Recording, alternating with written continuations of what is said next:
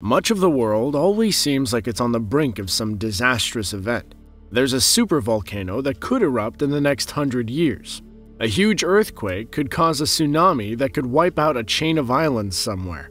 Now, we aren't making light of these events, as they are terrible things to think about. Luckily, there's also no telling when they could happen.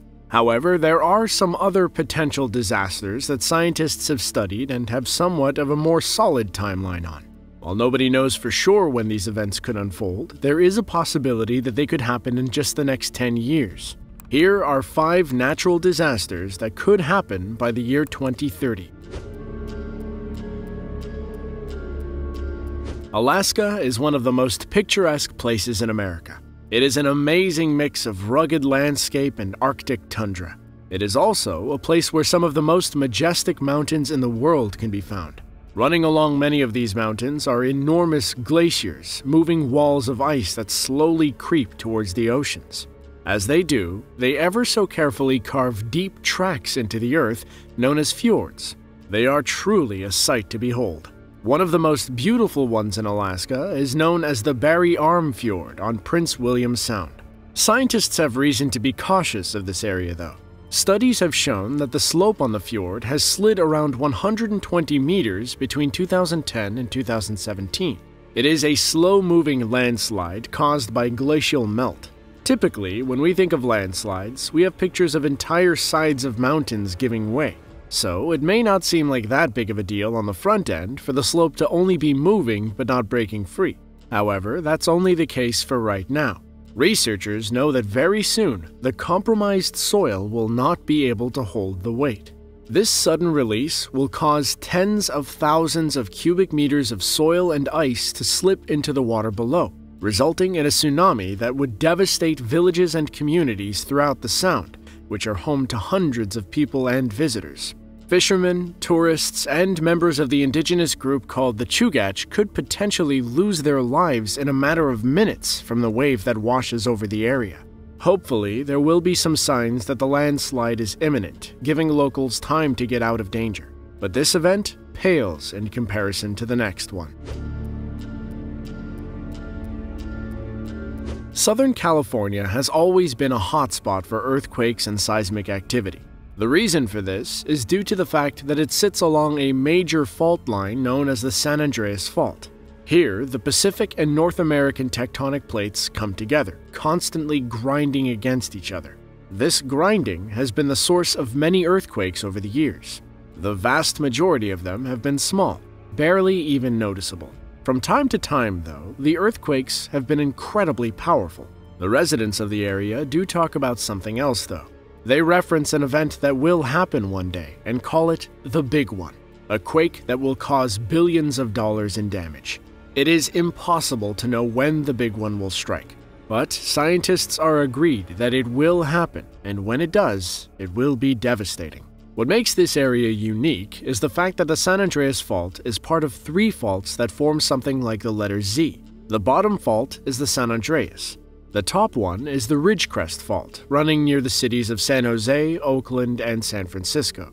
It is known to be very active. If it were to have a really big earthquake, measuring at least a 7.5, it could trigger the Garlock Fault, which is in the middle. That would subsequently cause a reaction that could lead to the San Andreas Fault becoming active. These events could also happen in reverse order, but in any case, it would shake the entire state with violent force. Cities such as San Francisco, Los Angeles, San Diego, and Oakland would be at incredible risk, as would the millions of people living there. The western United States is the area of the country that is synonymous with having earthquakes. You never really think of somewhere like Missouri, Tennessee, or Kentucky being seismically active. However, in these eastern and central states, earthquakes are common as well, just not as large. All along the Mississippi River area, small microquakes happen on a regular basis, but are not strong enough to be felt on the surface. While there is an actual fault line here, it's hidden from view, buried deep by river sediment. In the winter of 1811 and 1812, the New Madrid seismic zone generated a sequence of earthquakes that lasted for several months, including 3 very large quakes that are estimated to be between magnitude 7 and 8. These 3 earthquakes destroyed several settlements along the Mississippi River, causing minor structural damage as far away as Cincinnati and St. Louis. The tremors were felt even farther away in Hartford, Connecticut, and Charleston, South Carolina. There was even an uplift in the fault line that temporarily reversed the flow of the river.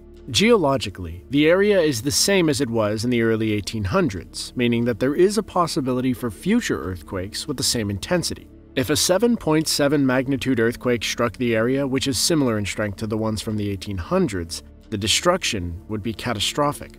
It would damage about 84,000 buildings and destroy 37,000 more, almost all of which would be residences. Over 15,000 people could lose their lives with an additional 120,000 displaced.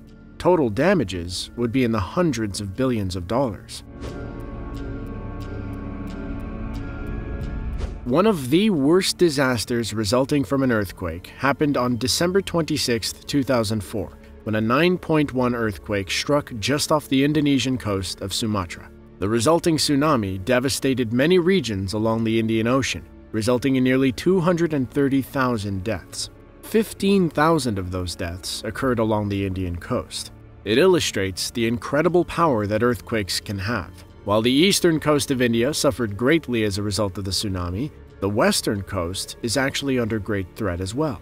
This threat doesn't come from the same place, though. Along the western coast of India lies an area that is very unique and active. It isn't a fault. Rather, it is a tectonic deformation.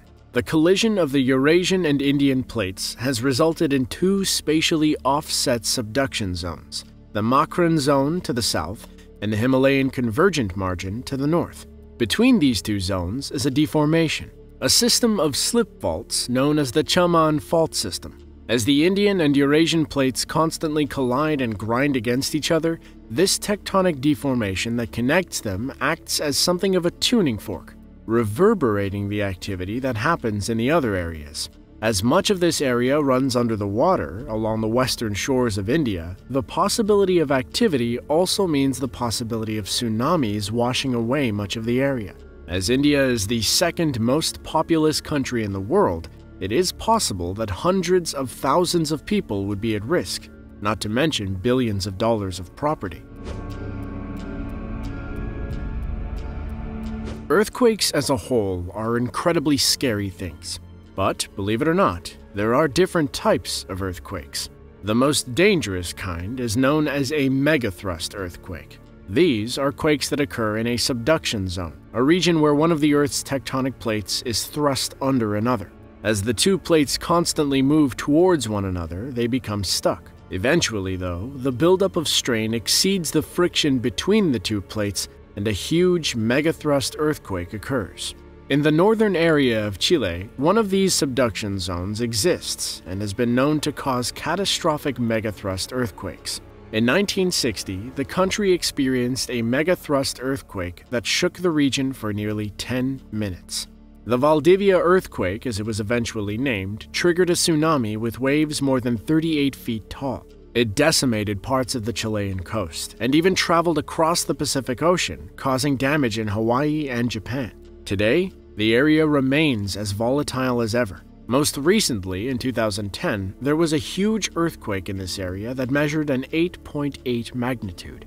It was the 6th largest event in recorded history, taking the lives of about 550 people and causing financial losses to the tune of $4 to $7 billion.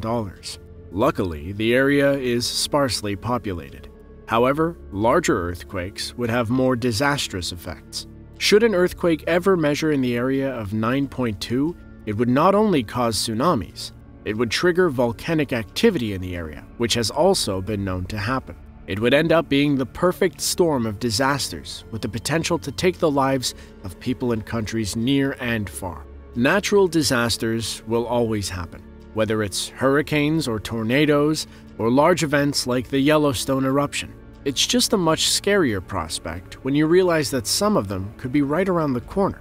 We would like to stress that while scientists do believe these events will happen, there is no telling exactly when.